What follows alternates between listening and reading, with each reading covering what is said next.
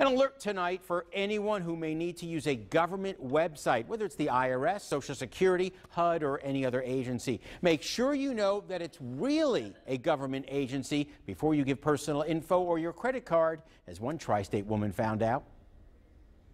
Barbara Bolden is worried. She just gave her personal information to a website she thought was the Social Security Administration. No, you hear my phone number, my address, where I live, the zip code, my Social Security number, of course, and everything. It all started when she lost her Social Security card somewhere in her College Hill apartment. I have a wallet. I can't find it, so I decided to send off for another one.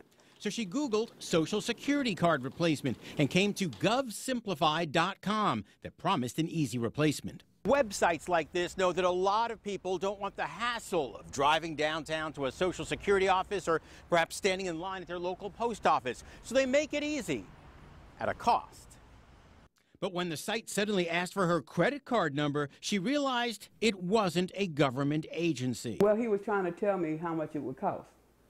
And I said, I'm not paying for a Social Security card. GovSimplified is not a scam. It's a legitimate South Florida-based company that helps consumers with government services. It recently settled a 2015 class action lawsuit accusing it of deceptive practices and promised to post more disclaimers saying it's not an official government website. But Barbara just wants to warn others to double-check websites before they share their most personal info. Of all people, I think I'm on top of that.